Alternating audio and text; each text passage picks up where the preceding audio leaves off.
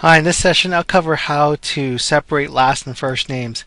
Sometimes you may have a list of names or other things that are kind of just separated by commas or semicolons. In our case, we have a last and first names that's separated by a comma. And you may want those in separate columns, like you want the last name in column B and the first name in column C. Well, there's two ways I'll show you how to do this. One is with the text to columns feature, and the other one is with some esoteric functions. So first, the text to columns feature. Really, this is actually a very super duper easy way to do it. You basically just select the column, and in the data tab, go to the data tools and go click the text to columns. The wizard will come up and it'll ask if this is a delimited, if these values are delimited, meaning they're separated by some kind of character. In our case, it's a comma. Or is it fixed with? Maybe there's fixed tabs between them. But in our case, of course, it's separated by commas. So we'll go ahead and keep that selection, go next. And we have a preview here. We have our commas checkbox checked. And we have a preview here, and this is how it's going to separate out. And basically, this is the way that we want it. So after that, we click next. You don't have to worry about the data preview here. And we can just click finish. And basically, it's pretty much done for us. One thing that we might want to think about cleaning it up is sometimes with comma separated when the first and last names, there's a space before the first name. You can see here there's a space. If I backspace, there's a space there.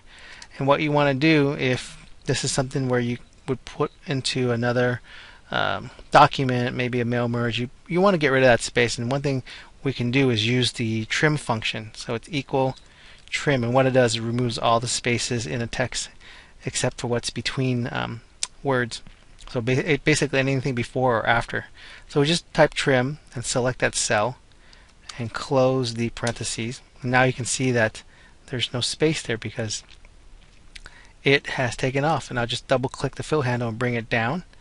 And I can just choose copy and go to paste special and just paste the values because we don't want to paste the formula back there. And I'll go ahead and just delete this. Whoops. I just unselect that and delete that. So that's basically the text to columns feature. Now the other way to do it is with a couple functions. And in this case, we're also looking for the characters that separate the first and last names. Of course, it would be the comma. So what we want to do is first find where it is in the cell, and we can use the find function. And we just use the find function, and it's going to ask for what text. We want to find the comma, and we want to find it within which cell. We'll find it in that cell, and then we'll just do a close parentheses. Enter. So it tells us that the comma is in the 6th place of the cell. If we count from Smith, S, M, I, T, 1, 2, 3, 4, 5, 6. It's in the 6th position. And what we want to do is we want to take the last name first and put it into this column. And we can use the left function. So basically, I'll put the left function in front of the find function. So left, and I want to find within this text, and it will bring back all the number of characters. So since find found the comma at the 6th place, what it's going to do, I'll go ahead and let this one execute. Press enter. It's going to include the comma. So you don't want to include the comma there. You just want to basically make it disappear. So what we want to do is we want to move back one. So we'll go find -1. And so that will give us Smith. So I'll go ahead and double click this fill handle and drop that down. Now we've got all our last names here. Maybe we want to bring it up back here. Okay, bring that fill handle back here so it'll also copy that cell. So basically what I've done, when you double click the fill handle, you move it up and down, is you're copying the formulas up. So I'll go ahead, since this is in the same format, I'll just go ahead and start in column C. And I want to put that anything past the comma into column C, basically the first names. So the same thing here. I want to find the comma, right? I want to find the comma in that cell. Oops.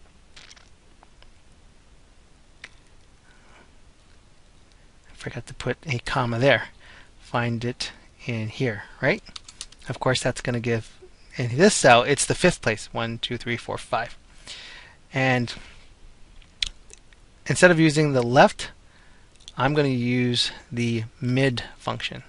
So mid starts off at the middle of a text string, how many places that you want it to start.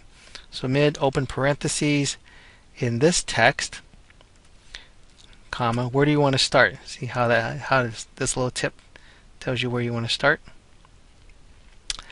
So I want to start in, do I want to start in the fifth place where the comma starts? No, because basically that'll start you there.